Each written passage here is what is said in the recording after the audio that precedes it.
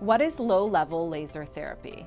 Light therapy, also known as low-level laser therapy or photobiomodulation, has become an exciting and integral part of my practice. Laser therapy delivers specific red and near-infrared wavelengths of light to induce a therapeutic effect within the body.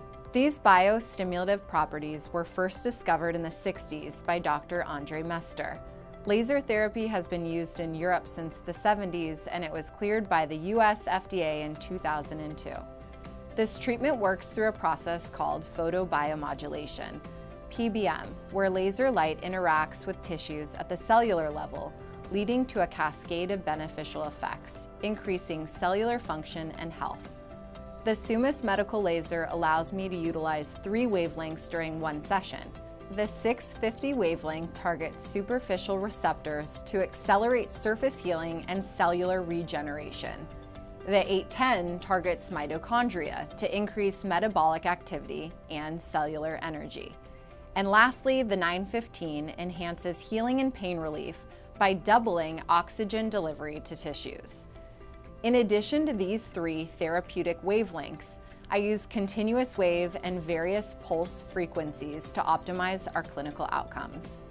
I have programmed custom settings in order to deliver appropriate light therapy doses to little ones and parents.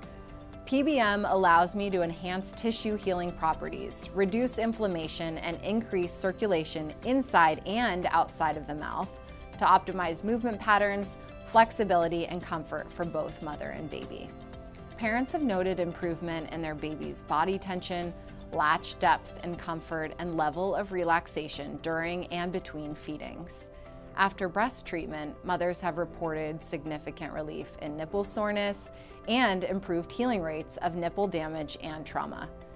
Aside from a mild, soothing warmth, there is little to no sensation during treatment.